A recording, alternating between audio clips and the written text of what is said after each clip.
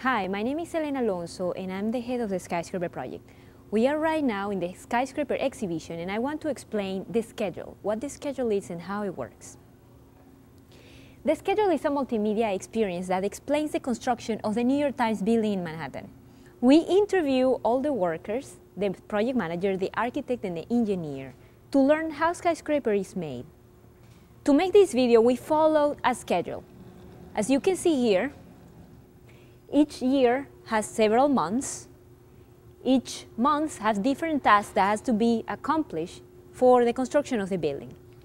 So we know that these processes are happening and this schedule is replicated in the graphic, in the screen.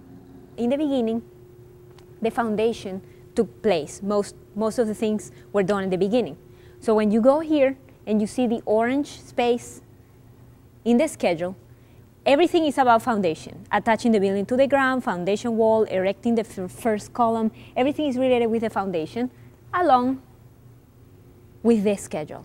When you select one, you can see either videos or photographs. We have photographs for some particular processes that are very simple, or we have videos. There are so many here that have a video.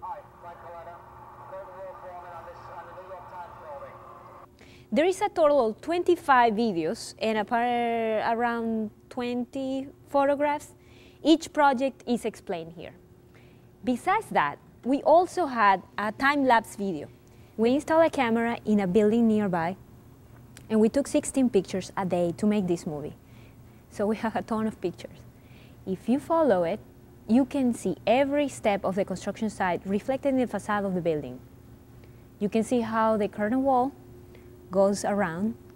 You see here how the fireproofing is going up with these outside covers. You see the crane, you see the structure going up, and then you see the mast being installed.